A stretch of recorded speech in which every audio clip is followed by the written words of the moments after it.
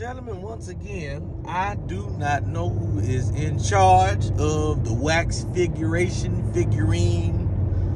wax figure foolery. I don't know who's in charge of it, but even The Rock, Dwayne Johnson, saying that y'all might need to get another shade, another coat of paint, something. Say we need to start with the skin color, make him a little darker. He ain't. Rock say I don't look like that. that no. He let you know. I know I'm bald headed, but when I had hair, there was a curl to it. So y'all might want to make it a little bit darker. Y'all, I'ma just say, y'all got Dwayne Johnson looking like a white man. Why? That's the wrong wrestler. That's X-Pac. That's Hulk Hogan. That ain't The Rock.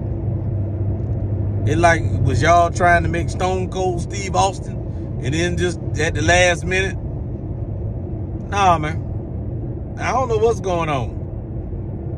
I really don't know what's going on with y'all, but you missed the mark again. The hell with it. Somebody need to be fired.